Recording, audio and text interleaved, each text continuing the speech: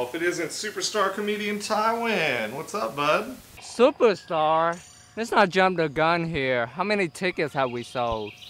Alright, well, calm down. We've sold 64 tickets. Not bad. Oh my god, that's horrible. 64? Even an all-county cover band would have sold more than that.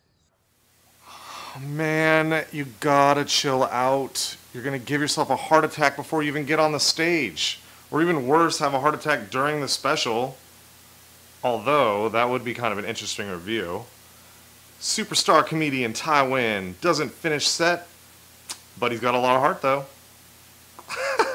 Get it? He's got a lot of heart though? I don't have time for this. Has a lot of heart? Has a lot of heart? Ty? I just want to end it all right now.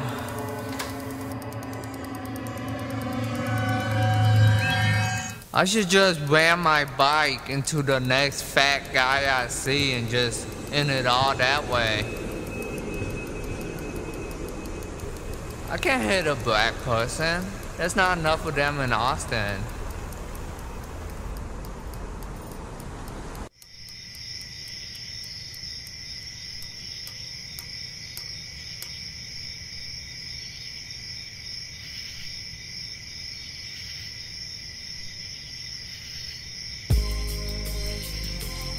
White male, mid-30, yup, nobody gonna miss this guy.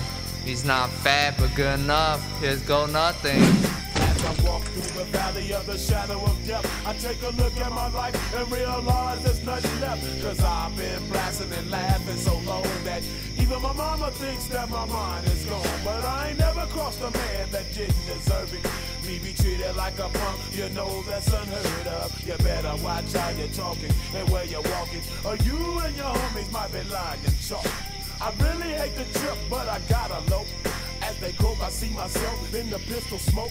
Fool, I'm the kind of G the little homies wanna be like, on my knees in the night, saying prayers in the street light. Wait a minute. Am I in heaven? Did I die and went to Quaker's heaven? Ty, my son, you're here early. You haven't yet earned enough good karma to experience the pure bliss of heaven. Imagined waking up without a job? Because there's no economy. Everything, it just runs off God. Anyway, you have to get back down to earth and do good deeds. I did plenty of good deeds. I'm a comedian. I go out night after night and I make people laugh. I put joy into their heart. While bringing joy, you were also promoting the joy of Satan. Satan only care about one thing. Y'all know what Satan want? What? Your soul. That was only one time. And you must admit, God, that was a good punchline. One time, huh? Satan would accept anybody that Christianity condemns. He'll accept gay, lesbian, people that use condoms. Don't think I don't watch all of your sets. You need to work on your delivery. Oh, I'm so sorry. Is that I've been stressed over my stand-up special taping, and it just drove me into crazy depression. Please, God, forgive me. Give me one more chance, and I promise I will never promote Satan again. It's the same rule for everybody. 3 strikes and you're out.